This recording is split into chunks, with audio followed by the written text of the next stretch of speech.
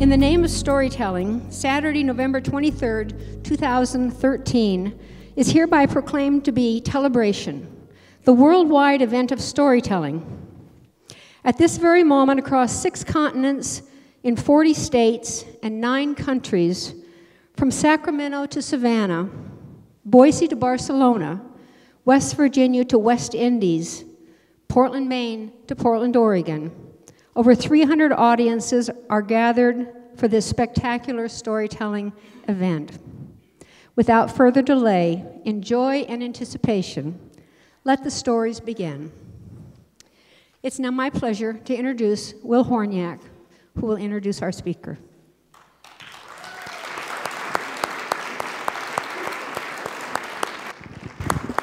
Thank you. We don't have to have Tellabration in Antarctica because we have brought Antarctica here tonight, so maybe next year.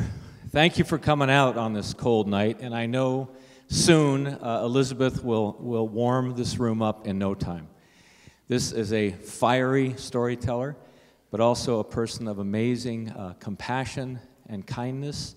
She is tough as nails and as sweet as they come. And I know that for a fact.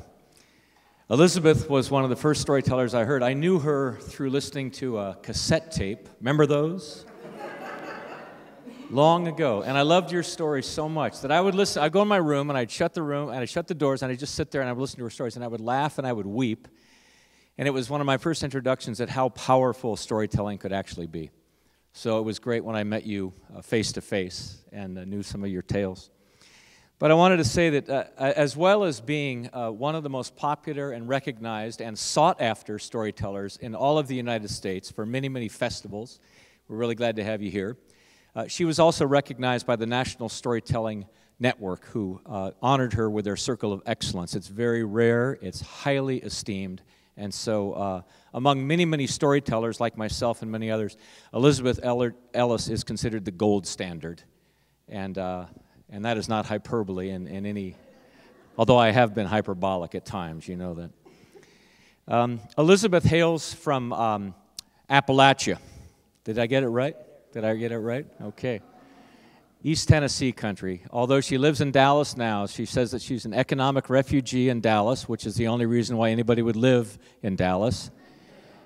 She loves Texans, except when they go to the polls, that she said. But one thing that I recognize about Elizabeth is that she has known hard times. She has known incredible difficulty. She's known challenges in her life, and she's known some really tough places. And from that, she has rendered stories that are as sweet, as beautiful as the wild roses that grow up in the mountains, and they also have a kick like moonshine. She is a fine craftsperson of tellers. She is a superb teacher of storytellers, and she provided an excellent workshop for us today. And she also is a woman that likes to cut to the chase. Elizabeth Ellis, let's welcome her.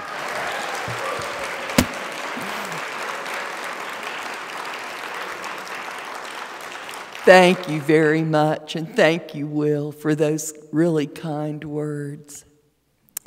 I'm going to try really hard not to turn this microphone over, okay? But it's sort of...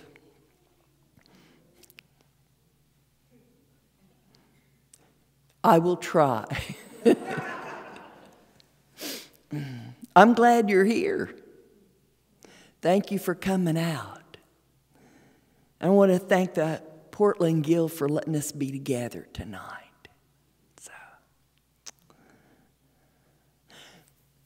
I went to college not the way other people do. Most people go away to college to newfound freedom. The place I went to college was even stricter than my mother was. And that's saying something. At the college I attended, we had an 18-inch rule. For the uninitiated, that means 18 inches from your shoulder to his shoulder at all times. And the Dean of Women had a yardstick. That was suspended every Saturday night, but only in the parlor of the women's dormitory. In the parlor of the women's dormitory, from 10 o'clock to 11, which was curfew, you could actually sit on a boy's lap, as long as he had a magazine on his lap. As I remember, Reader's Digest was very popular.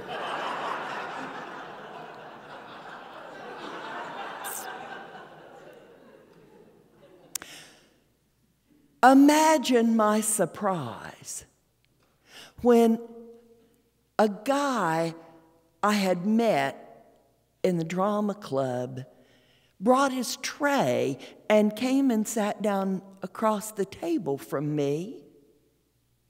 He was a senior. I was a lowly freshman. We talked for a while about drama, and finally he got around to saying, "Would you like to go with me to Christmas in the Clouds?" Christmas in the Clouds was the highlight of the social season. Oh, there was no dancing allowed on campus, but it was a dance without dancing. Remember the 18-inch rule? Okay. All the trappings of a winter formal with no dancing allowed. Of course I wanted to go. Of course I wanted to go to Christmas in the Clouds. I wanted to go to Christmas in the Clouds with him. He was a senior. I was a freshman. Enough said. I went straight back to my room and I wrote my mother a letter. I told her that I'd been invited to go to Christmas in the Clouds and that I was going to need a dress to wear, and to make sure that the check she might send for the dress was hefty, I included the information that my date was studying to be a minister, because I knew that would mean a lot to her. Zeros. I could see them, zeros. I mailed the letter off, and it wasn't any time, less than a week, I got a letter back from my mother, but there wasn't a check in it. There was a letter, and in the letter she said she was so happy to hear I was having a good time at college, and that she'd already started making my dress for Christmas in the Clouds. Oh, joy. I wore a path to the post office, waiting for that dress. And when it came, I couldn't bear it. I didn't take it back to my dorm room. I sat down on the bench outside the post office and ripped into it. It was worse than I had imagined. It was red and white check gingham. Imagine how I felt. It had a neckline up to here. It had leg of mutton sleeves down to here. For the uninitiated, a leg of mutton sleeve makes you look like you have the shoulders of a linebacker. Okay. It hung to my toes. It was trimmed in white eyelet. That's the insult to injury part. I carried it back to my room. I was in absolute distress. And my roommate look at it, and she said, "You can't wear that to Christmas in the Clouds." I said, "You're right. I guess I won't go. I'll tell him I've taken sick or something." And she said, "Well, I brought 2 formals to college. I wore both of them in high school. And you could wear one of them." Angel, child sent straight from heaven. I could wear one of your formals? I already knew she'd brought 2 formals because one day when she was out of the room, I'd seen a piece of tulle sticking out from the door, and I'd gone prowling. I'd opened her closet door and looked. One of those formals was white. It had small silver leaves sewn all over the satin bodice and on the satin overskirt, and it ended in yards of tulle. The other was dark green velvet. A velvet top and a dark green velvet grosgrain skirt that hung all the way to the floor. It was strapless. She said, "I don't care which one you choose. I'll wear the other one. It's all the same to me." I could hardly make my mouth make the words, "I want to wear the green one." Sue Ellen had brought 2 strapless formals to school. She had only brought 1 strapless bra. I had a problem. I had to find a way to make enough money to buy that garment. I took care of the Dean of Women's incontinent dog for an entire week while she was gone to a conference. I babysat the math professor's twin 10-year-olds. That's hard to say. Twin 10-year-old boys. Genghis Khan and Vladimir the Impaler. For an entire weekend, while their parents went on a romantic excursion to the Smoky Mountains. Finally, I had enough money together to get what I needed. I went out in front of the college and caught the bus into the city. I went to King's department store and got on the elevator and got off on the floor where the elevator operator, shall I say that again? Where the elevator operator said, "3rd floor, ladies' lingerie." She'd said that right out in public. Ladies' lingerie? I assure my mother would not approve of anyone saying that in public place. This very nice sales lady bustled up to me and she asked me what I wanted, and I said I needed a strapless bra. And she said, "What?" "I need a strapless bra." And she said, "Stella, this girl needs a strapless bra." And Stella came up to me and said that I would need a fitting. And I said, "I don't know you that well." It was kind of embarrassing. But finally I got fitted and they gave me a very pretty pink tote bag with the needed garment inside it. And I went out and caught the bus back to school.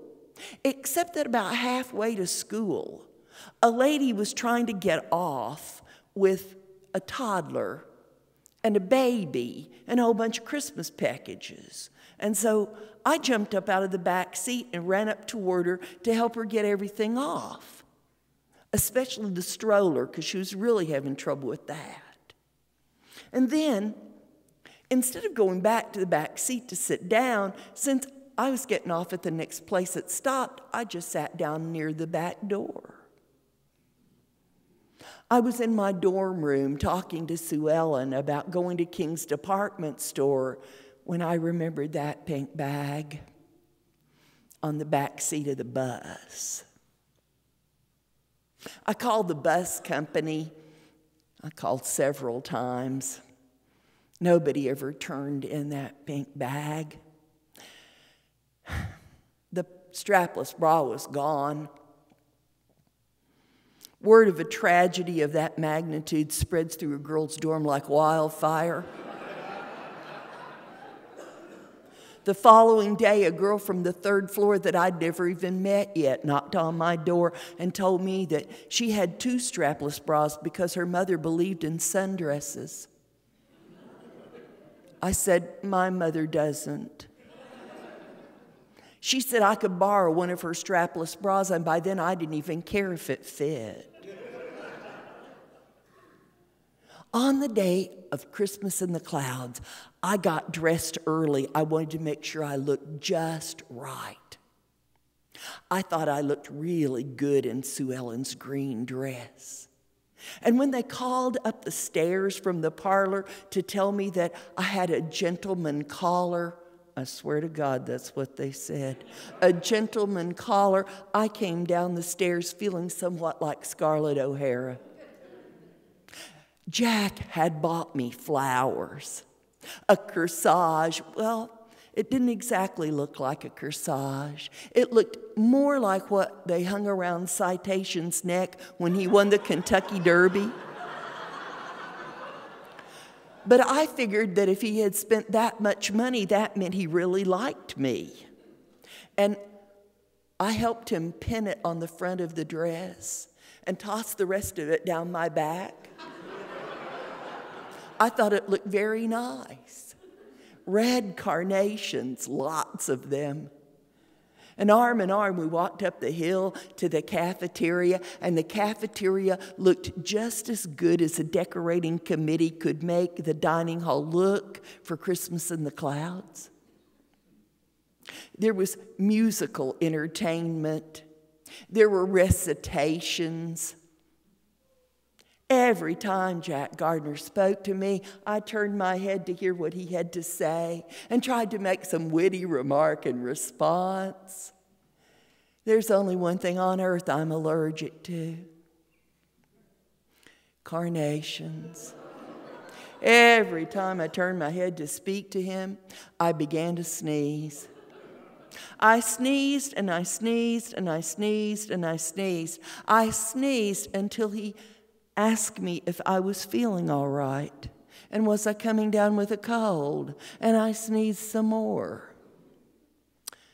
And he spoke to me again, and I turned my head to hear what he had said and to say something witty in response, and I saw that there had been a great change in the look on his face, and that he was no longer looking at my face, he was looking at the front of my dress. And I looked down, and the underwire in the strapless bra had worked its way loose and was sticking up the top of the dress like a pair of demented bug antennae. I'd never been so humiliated in my entire life.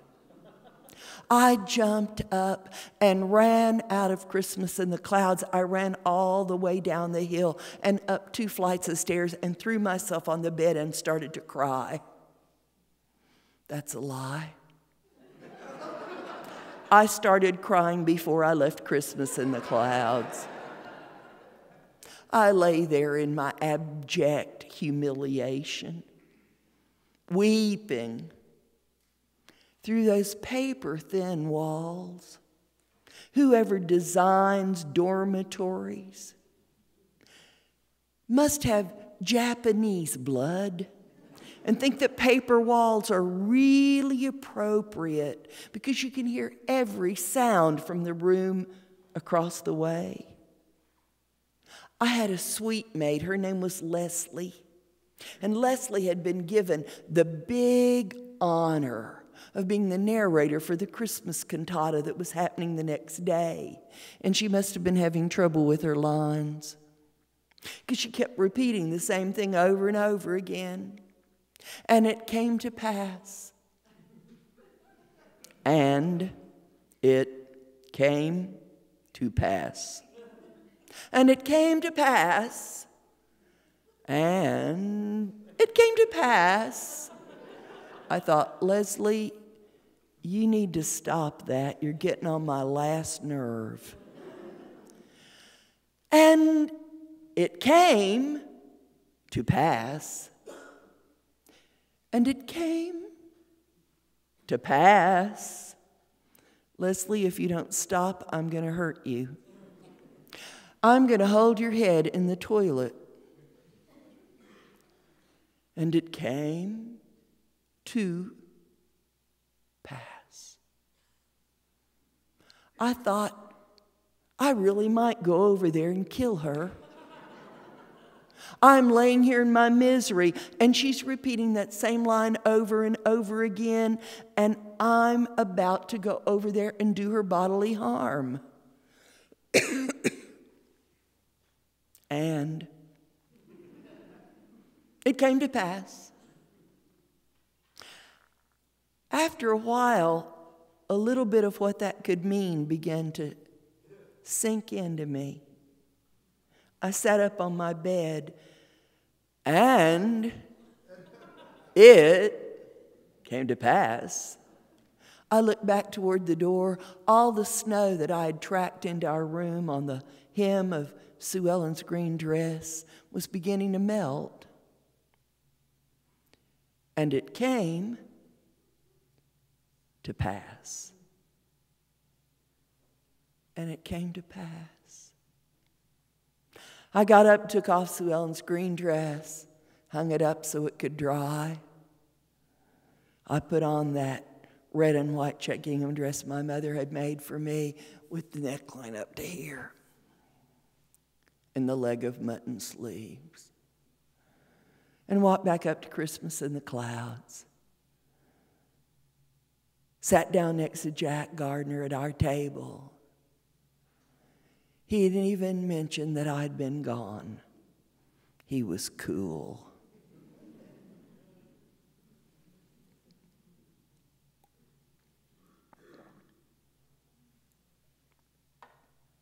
Well, you're a quiet bunch, I'll say that for you.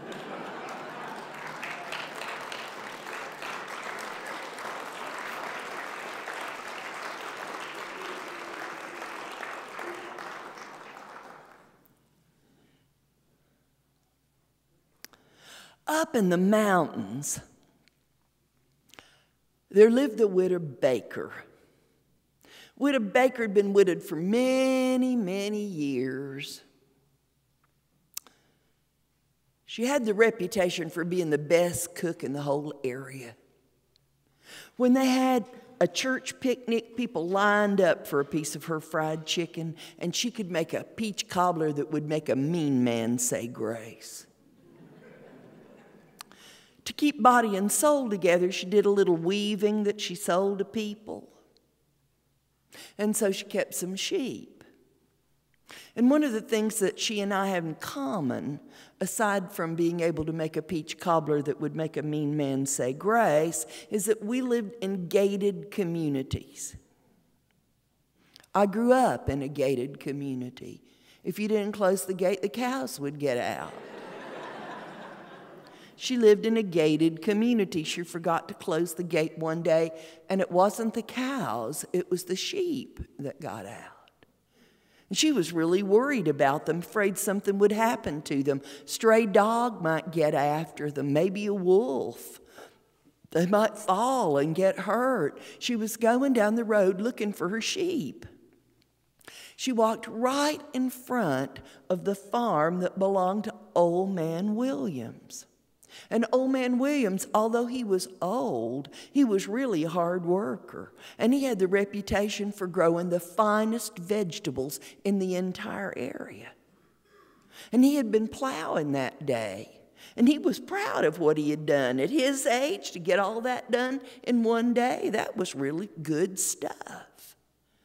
And as she walked by, she called out to him and asked him whether or not he'd seen her sheep. Well, he was really hard of hearing because he was getting old. And he thought that she asked him about the work that he'd done that day. And so he pointed very proudly to all that he had plowed that day. She thought he was pointing in the direction that her sheep had gone because she was really hard of hearing by that time too. And she said, "Thank you for noticing where my sheep went, and when I find them, I will give you one of them as a reward." And she went in search of her sheep, and just over the brow of the hill, she found them all there. And she was really pleased. And then she noticed that one of the lambs had a wounded leg. And as she walked along carrying the lamb, she's thinking to herself that old man Williams, he had the reputation for being a very kind person. And besides, if this lamb was all by itself instead of with the other sheep, it would have less likelihood of getting hurt worse. She would give this lamb to old man Williams as his reward. And she had made up her mind that's what she's going to do when she came by his house. And she called out to him. He was sitting on the porch.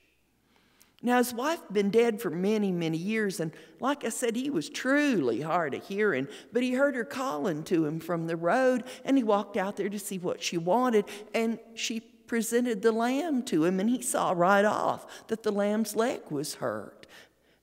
And he thought that she was accusing him of having hurt the lamb. And he said, no, I didn't do that. I would never do that. I would never hurt an animal in my whole life. But all she heard was no, because she was hard of hearing, you know.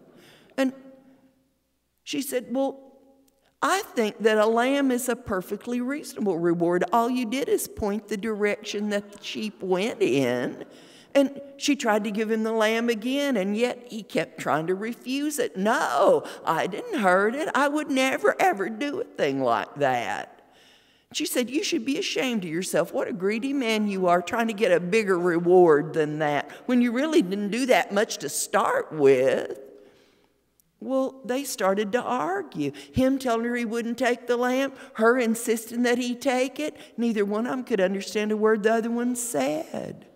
What was it like the last time you got in an argument? Did you lower your voice? I didn't think so. Things just kept getting louder and louder and louder. After a while, they were saying the most foolish things to one another that you could imagine. And the deputy sheriff drove by. And when he heard all that hullabaloo, he stopped to hear what was going on. And neither one of them would pay any attention to him because they couldn't understand what he was saying. So no matter how many times he said he was taking them away to jail, if they didn't hush, they just kept on arguing louder and louder and louder until he put them in the back seat of the car. He took them into town, and they went right up before the judge. Now, the judge, he was an old man. He had a reputation for being the fairest judge they had ever had in that county. And there was a reason. He was so blind that he couldn't see whether or not the people who came to court were dressed in their work clothes and their bib overalls, or whether or not they were dressed in really fancy store-bought clothes. And since he couldn't be influenced by what people looked like, that made him a really fair judge. And since he was really hard of hearing, he couldn't hear the enormous lies that people were telling on the witness stand or the awful humbug stuff that the lawyers were saying. That made him a fairer judge even more than being blind, almost blind. And he kept peering at the two of them. And peering at the two of them, and after a while he figured out that the people in front of him were a man and a woman. And it appeared to him that the woman was holding something in her arms that kept wiggling and trying to get down. And he'd been a judge a long time. And he knew that one of the main things that men and women come to court over is to get a divorce. And he thought that's why they were there, and that what they were arguing about was which one of them could get to keep the child. And so he said, how many years have you been married? And the old woman, all the widow Baker understood was how many. And she thought he was asking about her sheep. She said, nearly 30. And the judge said, you have been married nearly 30 years and you still haven't figured out a way to live in peace together. You should be ashamed of yourselves. I want you to go home and be kind to one another and live peacefully as husband and wife. And make a good home for that little one there. And if you don't do that, I must throw both of you in jail. Case dismissed, and away he went. Well, they hadn't understood a word he said. But the deputy sheriff explained it all to them. You have to go home, he said, and live together in peace as husband and wife. And the widow baker said, we're not married. And the deputy sheriff said, you better get married. You better get married right away. He said if you didn't get married and live together peacefully as husband and wife and make a good home for that little one there, he would throw you both in jail. And so on their way home, they stopped by the preacher's house and they got married. And since the widow baker had the reputation for being the best cook in the whole area, and since old man Williams had the reputation for being the absolutely best farmer in the area, and since neither one of them could understand a word the other one was saying, they lived happily ever after.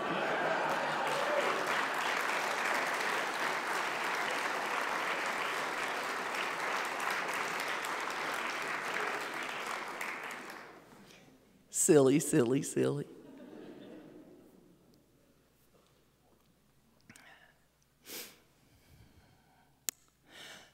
Sandy was the kind of man who was good with his hands. He measured twice and cut once. He never, ever started a job till he knew exactly how he was going to end it. Maybe you know some people like that. Maybe you are somebody like that. Now, Sandy, he has been held in bondage on a plantation in North Carolina belonging to old man Thomas. It seemed to Sandy he was always being loaned out to people. Daddy, loan me Sandy. We want a new kitchen. Daddy, we need an extra bedroom. Send Sandy down to help with the work and be in charge of it. I want it to look real nice. It seemed to Sandy he was always traipsing around doing extra work. Usually for somebody in the Thomas family, but sometimes he'd get loaned out to friends, neighbors. He came back to the plantation after doing a great big job of work somewhere, and he went to the big house to tell Master Thomas that he was back. Master Thomas said, I'm sure you did a good job. Sandy said, I'd like to think so. And Sandy got real bold. He said, I'd like to have something for my work. And old man Thomas kind of chuckled, and he reached in his pocket for his change purse, and he said, well, that's fair. But Sandy said, I don't want your money. Well, what do you want? I want a wife. Old man Thomas looked at him for a minute. He said, that's good. A man should have a wife. Did you have somebody in mind? Now, Sandy had never, ever heard the expression, playing it close to your vest. But he understood the idea.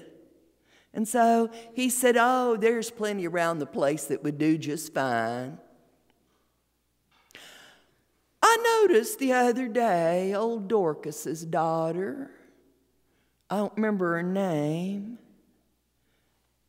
Old man Thomas said, her name's Teeny. Oh, Teeny, he said, Teeny'd do fine. Well, all right, said old man Thomas. She's your wife now. Now, Sandy could have gone straight to the quarters that night and taken Teeny if he'd wanted to. No one would have said him no. But Sandy was a wise man, and Sandy was a kind man. And so he went to old Dorcas, and he asked old Dorcas's permission to take Teeny walking. And old Dorcas said, it's after dark. What's Teeny going to be looking at in the dark? And Sandy said, I aim to show her what the moonlight looks like floating on the river. And so they went walking together. And they'd go walking together nearly every night. He brought her special things little pieces of meat, extra food of different kinds, made a chair for her. Before long, it's being told all over the plantation that they're going to get married, going to jump the broom together. And after that happened, they settled down as man and wife together. They were good to one another, and they were happy. Old Dorcas said, "You think because you love one another, you belong to each other. Don't be forgetting, you belong to old man Thomas." Time went by. Now, the Thomas family, old man Thomas's wife, they'd had a big passel of girls, and their youngest child was the only boy they had. And I don't know if it was all those older sisters petting him when he was little, or if it was because his father never said no to him one day in his life. But young Mr. Thomas, he was a fool. He never met a deck of cards he didn't want to play with. He never met a bottle he didn't want to drain. He never met a skirt he didn't want to chase. As time went by, old man Thomas got sick and he died. And everybody held their breath, because now everything belonged to young Master Thomas. It took him less than a year to run through everything his father had laid by in his lifetime. And then word come to the people in the quarters there was going to be a slave sale. Because young Master Thomas needed money, and he needed money fast. And the most expensive thing he owned was Sandy. Now, word of a slave sale goes through the quarter like wildfire. And Sandy was in the fields when the word came to him, and he came running to his cabin. And when he saw Teeny's face, he knew she'd already heard the news. He dropped to his knees in front of her, and he buried his head in her lap, and he began to sob. And she stroked his hair, and she said, "Don't cry. Don't cry. Something I never told you about me. I didn't want you to be afraid of me. You know I'm old Dorcas's daughter. Old Dorcas is a conjure woman. Old Dorcas taught me everything she knows. I just never told you because I didn't want to look in your eyes and see you being afraid of me. I could change you into something so you wouldn't be sold off the place. What you reckon you'd like to be changed into? You want to be some kind of animal?" "No," said Sandy, "I don't want to be an animal. Something might happen to me." She said, "You want to be a tree?" "Yeah," he said, "I want to be a tree. Trees don't go anywhere. Make me a tree." And that night, in the dark of the moon, she took him by the hand, and they went out and stood in the very edge of the yard of their cabin, and she began to conjure. And Teeny conjured, and she conjured, and she conjured. And when the light broke over the land the next morning, there was a big, tall pine tree standing in the corner of the yard that had never been there before. And people going to work in the fields go by it, and some of them say, "I don't remember that tree ever being there before." And the people with them would say, "Well, you blind fool, it's been there all your life."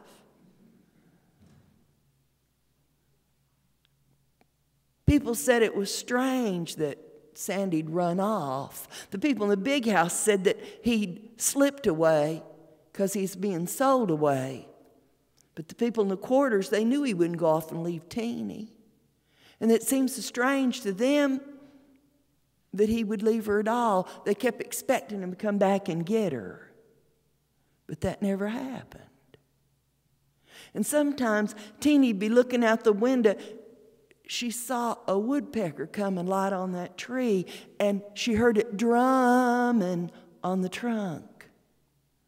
She went out there and she threw a rock at that bird. In the dark of the moon that night, she went out and conjured Sandy back into the form of a man brought him in the house. There's a wound on his shoulder from where that bird had pecked on that tree. And she treated it, bound it up for him. And by dawn the next morning, the tree was back where it belonged in the corner of the yard. Now, because she was old Dorcas's daughter, Teeny knew a lot about tending to the sick. Poultices and potions, herbal remedies. And so when young Master Thomas's sister took sick and her husband came and asked for the loan of somebody to help take care of her, they sent for Teeny, and she was gone for almost a month. And while she was gone from home, old man Thomas's wife told him that she was expecting a baby, and that she had an idea about how she wanted things changed. That room beside the bedroom they slept in, where the servants had always slept, she wanted that room to be the nursery.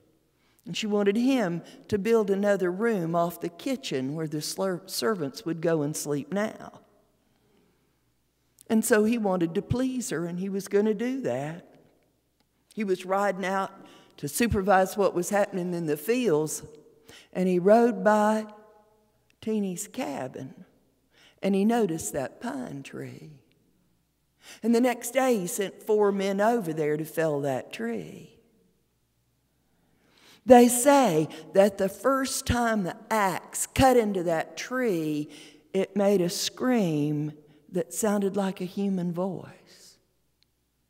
And that when that tree fell, what came out of the base of it wasn't sap, it was human blood. They trimmed it up and they put it on the wagon and they hauled it all the way over to the sawmill. Don't know if you've ever been at a sawmill. Any tree that's put to the blade will scream. It can be an unearthly sound. But the scream that came out of that tree when it was put to the blade was so frightening that 2 of the men who worked at the sawmill ran off around the hill and they never didn't come back to work ever. When the board lumber was cured, it was used to build that room. Teeny came home, and all she saw in the corner of the yard was that stump. And people began to talk about how she'd really gone down since Sandy left, since he run off. Seemed like she was out of her mind. Every time you'd go by her cabin, you'd see her out there walking around in the yard, sitting on that stump, talking to herself, like she was talking to somebody.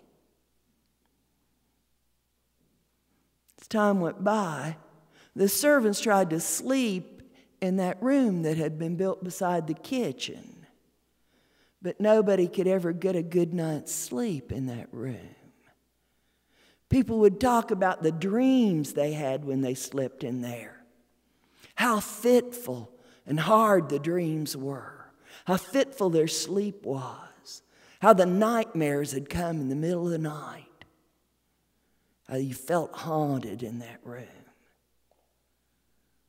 As time went by, young Miss Thomas, she got tired of having her husband come to her bed smelling of liquor and other women. And she locked the door on him. And he beat on it till his hands were raw. She wouldn't unlock the door. And he went downstairs and threw all the servants out of that new bedroom, laid down to sleep in there. He must have had some awful dreams. So they found him the next morning hanging from the rafters in that room. Nobody could ever get a good night's sleep in that room. Well, except for Teeny.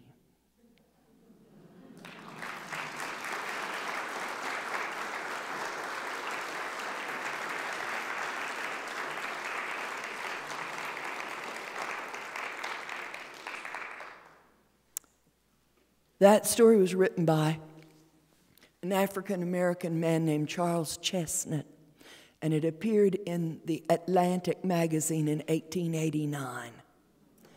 I have adapted it for telling, which is a polite way of saying I messed with it. It had a very long and involved frame story that we didn't need at all. And it was written in very thick dialect that would be offensive if you had to listen to it today. Charles Chestnut wrote a lot of really interesting stories. He was a part of a great flowering of African American literature that happened in the 1880s and the 1890s. If you go to your computer, you can probably find some stories by Charles Chestnut. 2 T's, okay? Not in Charles, in Chestnut. Honestly.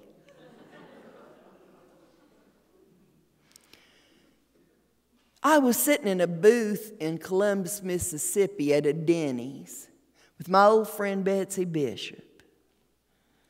If you ever get homesick when you're out on the road, go to Denny's. They all look alike. Even the waitresses look alike. You can pretend that you were anywhere if you're at Denny's. And Betsy said, we've been to everything that's listed on their tourist brochure except their old cemetery.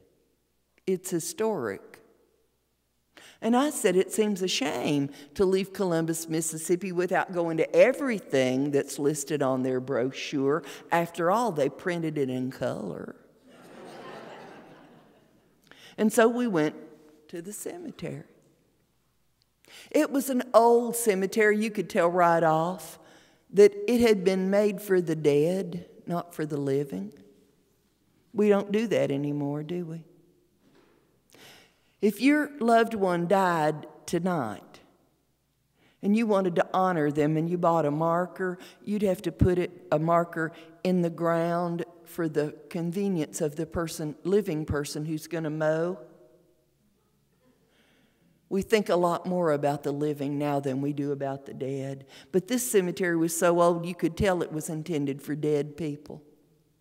There weren't restrictions on what you could put on a loved one's grave. People had, since the late part of the 1700s, erected monuments. Oh, there were the usual depictions of Jesus. There were divans and chairs. There was curtaining, all made out of marble or granite. But what caught my eye were the angels. They were everywhere you looked. There were angels kneeling and angels sitting. There were angels singing. There were angels playing the harp. There were angels playing the trumpet. There were angels playing the drum. Who knew heaven had a percussion section? There were angels flying, angels ascending. There were cherubim and seraphim falling down before him. Everywhere you looked. And Betsy said, you choose an angel to be your angel, and I'll choose an angel to be my angel. We do that kind of thing. We walked for a while through the cemetery, and after a while, Betsy said, that's my angel. It was a small angel sitting on the ground feeding a lamb, looked just like Betsy. The angel, not the lamb. She said, which one's yours? I said, I haven't seen it yet. And we walked further back through the cemetery. I thought we were coming pretty close to the end of the cemetery because we've been walking a long way. And then I spotted her. I'd never seen anything like her before. It was a family plot. The family's name, Teasdale, like the American poet, but not her family. And like a lot of southern cemeteries, that family plot was surrounded by a little white picket fence. I've never decided if that's to hold the dead in or to keep the living out, but you see that in the South sometimes. And we were in Mississippi. But in the middle of that plot was an angel unlike any I had ever seen before. She had thrown herself on the grave, prostrate in her grief. It almost looked like her marble shoulders were shaking in sobs. My mother had only been dead a few months. I said, "That's my angel." Betsy said, "Looks just like you."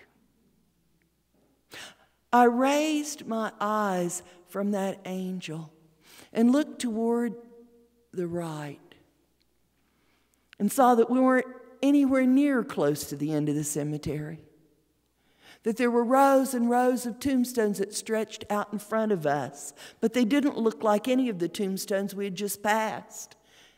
These stones were exactly alike, and they marched in military rows across the brow of the hill, even the same inscription on every stone. Unknown Confederate soldier, unknown Confederate soldier, unknown Confederate soldier, unknown Confederate soldier, unknown Confederate, until they disappeared out of sight. I looked to the left. More tombstones. These the traditional domed shape. And they too marched in precise rows all the way over the crest of the hill with the same inscription: unknown Union dead, unknown Union dead, unknown Union dead, unknown Union dead, unknown Union dead. And just then, the man who was the caretaker for the cemetery came tootling up in a little cart. And he wanted to know if we'd found the grave we were looking for, because he was sure we were there on some kind of genealogy project. And we told him we weren't looking for any grave in particular, that we just liked to come to graveyards. And he gave us such a look. And he followed my gaze, and he said, "Stunning, isn't it?" I said, "Yes." "Where did they come from?" He said, "Well, you're standing in Mississippi, but they came from Shiloh. Shiloh's just 3 stops down the train track." People think about the bloody battles of the Civil War. They often think about Gettysburg first. But more men fell at Shiloh than fell in every war America had fought up to that date. In 2 days, more men fell at that battle than had died in every war that we had fought to that time. Takes your breath away. I said, "How many of them are there?" He said, 55 acres. The men with names were buried at the first 2 stops. 55 acres of graves without names. It cut into my heart.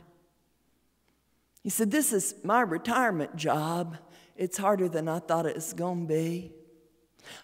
I'm tired at the end of the day every day now that I'm in my 70s. And every day I can't wait to go home and flop down in my recliner chair and drink me a beer. I always try to stay up long enough to watch the news. It scares me. I watch the news and then I come here and look at these graves, all 55 acres. And I wonder if it could ever come to that again here in the United States. Could American blood ever be shed by other Americans here on American soil? When I watch the news, it scares me. We can't even talk to one another anymore. We can't be polite to somebody else who has a different opinion than we do. Could it come to that again?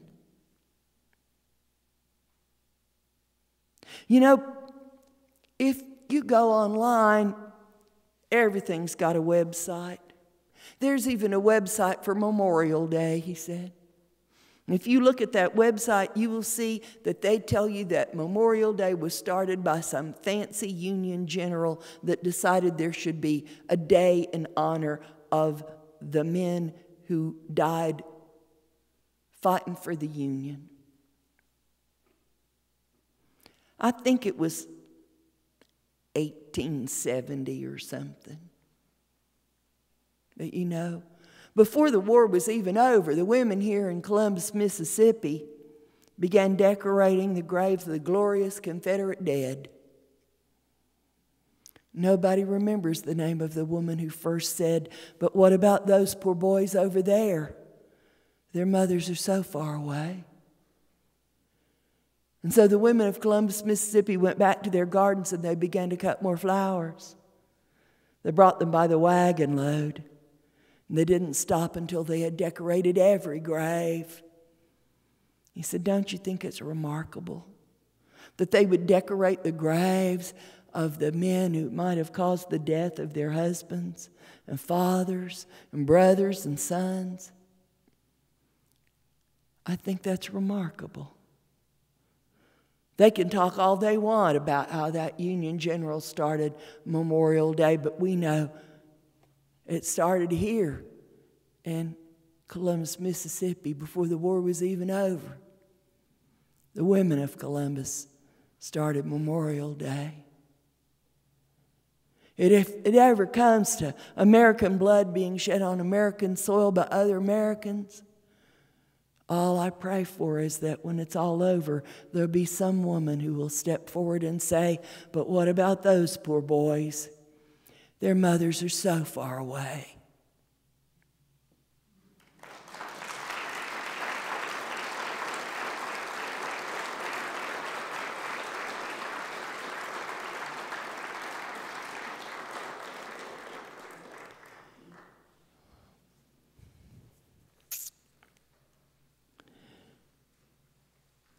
I made the 1,000-mile trip from my driveway in Dallas to the home place in Kentucky. Came off the Cumberland Parkway, made that hard left there at Linden, the spot where my children call leaving civilization. Because when you make that hard left turn, your cell phone goes completely black.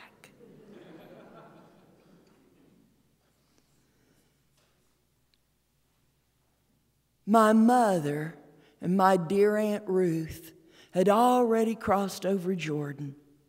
Nobody left at the home place but my Aunt Louise. She's still alive. My doctor said meanness is a preservative. And that meant that Aunt Louise might last forever. She was what Kentucky people call a caution to the wildcats. And it was Christmas.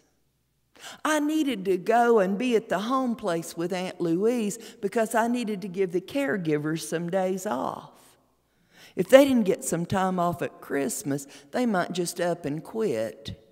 And what would I do then?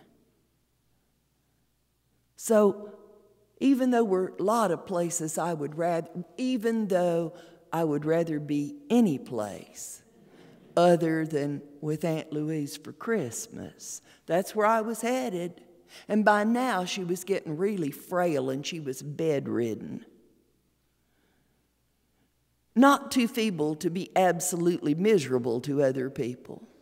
Still as mean as a striped snake. But bedridden. And that meant that when I arrived, I wouldn't be able to leave again for 3 or 4 days because I wouldn't be able to leave her by herself. I knew that the main caregiver, Betty, would be standing on the front porch watching for my car. And that as soon as she saw me pull into the driveway, she would run to her car and leave, and I wouldn't see her for 3 or 4 days. So I figured if I wanted to do any visiting, I should do it before I went on to the home place. I stopped at Uncle Mike and Aunt Margie's. And I told Uncle Mike and Aunt Margie that I was going to fix Christmas dinner for me and Aunt Louise, and that if Uncle Mike wanted me to, I'd make Christmas dinner for him and Aunt Margie too. He said he never had cared much for turkey. Aunt Margie said, "Shut up." And I, thinking that the store was still open, I said, "If you could have anything you wanted for Christmas, Uncle Mike, what would you have?" And he said, "Well, young'un, if I could have anything I wanted, I'd have fried squirrel and squirrel gravy and biscuits." And Aunt Margie said, "Shut up." And I got in my car and went on up to the home place, because they don't sell that at the store, even in Booneville. I was wrong about Betty. She wasn't standing on the porch waiting for me. She was standing beside her car.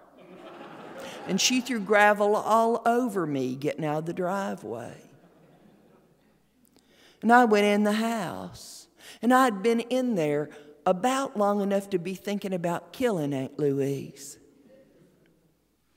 15 minutes, maybe 20. When there was a knock at the door, and when I went to answer it, I was as surprised to see Alfred Harrell standing there as he was surprised to see me. When I was a little girl, Alfred Harrell was always my brother Tom's closest friend. And whatever the two of them were up to, I was always on the receiving end of it. So to tell you the God's honest truth, I've never had much use for Alfred Harrell. But there he was. He said, "I want to talk to your brother." I said, "Tom's not here." He said, "No, I want to talk to your brother." I said, "Tom's not here." He said, "Oh, come on. I need to talk to Tom."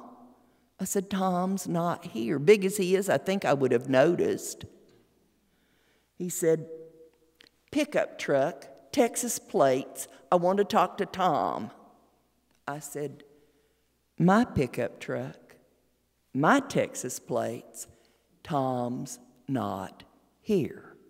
And then thinking it was Christmas and that I should think about the season, I said, thinking I would take a message to my brother when I got back to Texas, I said, "And if Tom had been here, what would you have said to him?"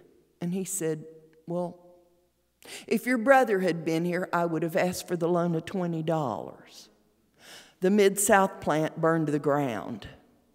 I said, "I saw it as I came by. That must be awful hard on people.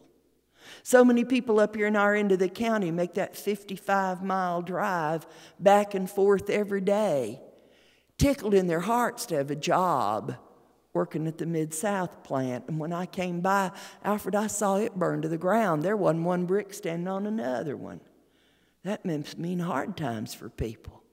He said, "You just don't know, hard times."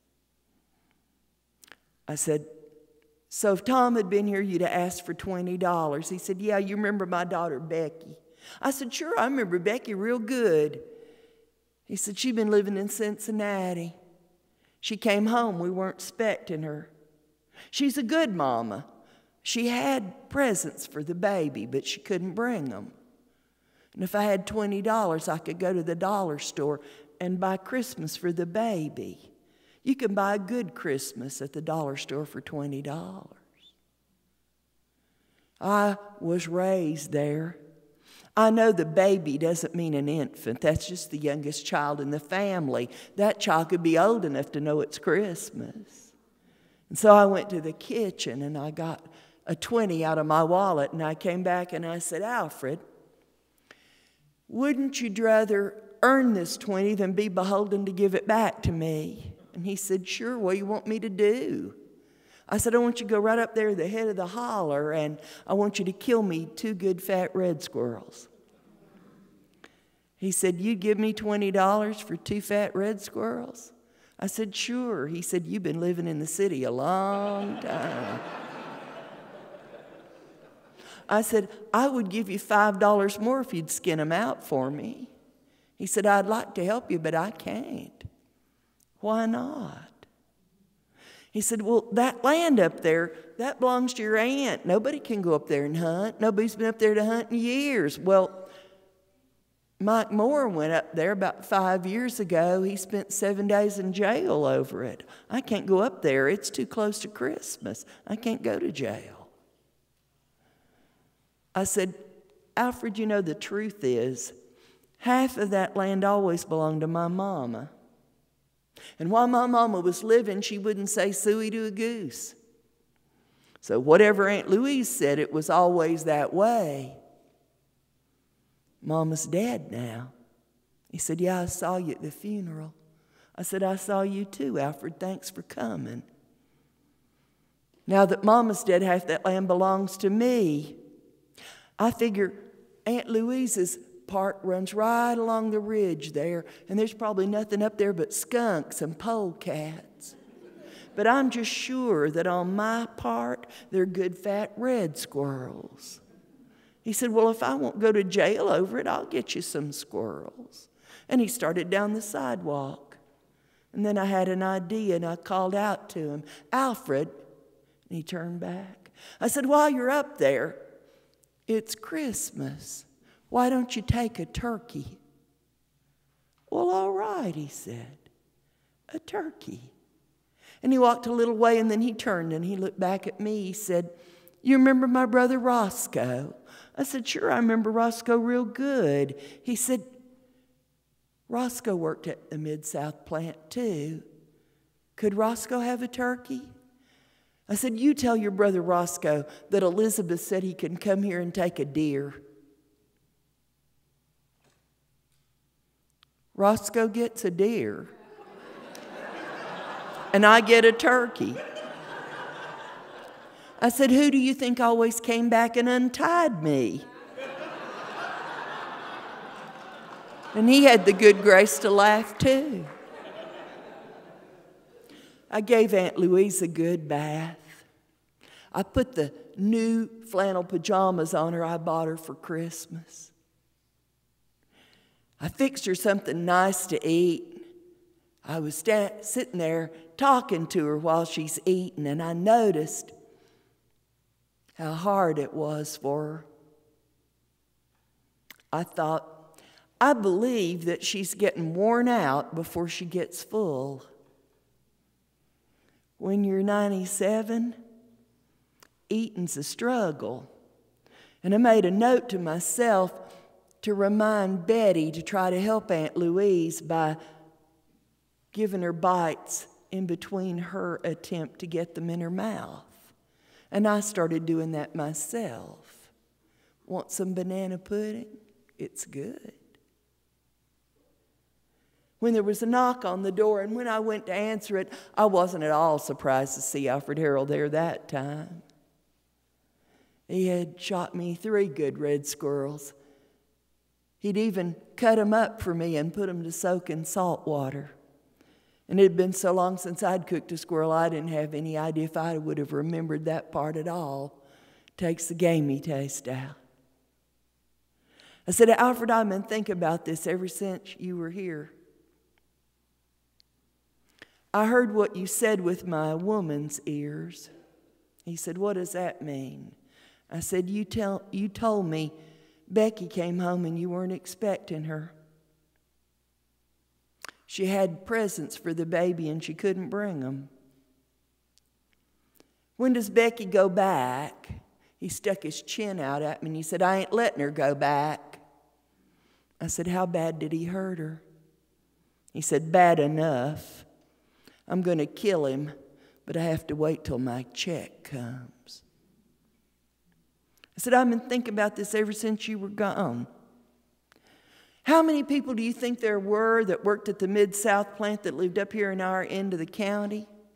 He said, counting me and Roscoe, probably a dozen. I said, I want you to call every one of those men for me and tell them that Elizabeth Ellis said to come here and take a deer off her land. He said, well, I could go hunting for each one of them and kill them a deer. I said, I don't want it done that way. And he stepped back and he looked at me for a minute and he said, a man should put food on his own table. I said, that'd be good. Now, I don't want people going on my land to hunt that I don't even know. So you're going to have to go with every single one of them when they go to hunt. All right, he said, I could do that. I said, you or Roscoe? Have you got a place to butcher, Alfred? He said, well, yeah, across the road at Mama's house. I said, would your mama be willing to let all these people come and butcher there? He said, well, Lord, yes, she'd be glad to have the company. I said, good, a lot of them are going to live in trailers. They won't have a place to butcher. What I want you to do for me is tell every single one of them that as soon as they finish the butchering, they have to give half the meat away and keep the other half. He said, well, who would they give it to? I said, I don't care, as long as it's somebody that needs the meat. Old people like Uncle Mac and Aunt Margie that can't hunt for themselves anymore. Some woman that's got a house full of children and no man to help her put food on the table. Doesn't really matter to me. Maybe people who worked at Mid-South that live somewhere else that I don't even know, that don't live in our end of the county. As long as they need the meat, it doesn't matter. He said, let me see if I got this straight. I got to call every man who worked at the Mid-South plant with me. Tell them to come and take a deer, go hunting with them, and help them with the butchering. And tell them they got to leave half the meat away, give it to somebody that needs it. I said, that's right. He said, you mean like they could give it to somebody that used to go off and leave them tied up to the trunk of a tree? I said, right, Alfred. Merry Christmas.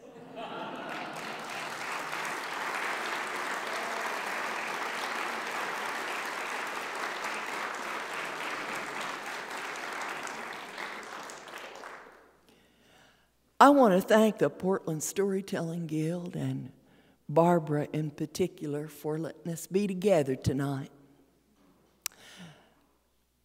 I want to thank Pearl Steinberg, who hosted me for a big part of this week, and my new friends over here, Mary and Vern, who hosted me the rest of the week. I'm going home tomorrow.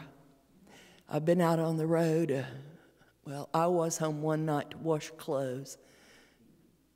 Since the beginning of November, I've been home one night.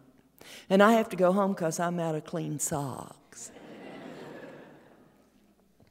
I've had a lovely time here in Oregon. I got to go to Bend and to Eugene and then to come here, and it was lovely. You live in an awful pretty place among really good-hearted people. Thanks for coming to hear me tonight. I really appreciate it.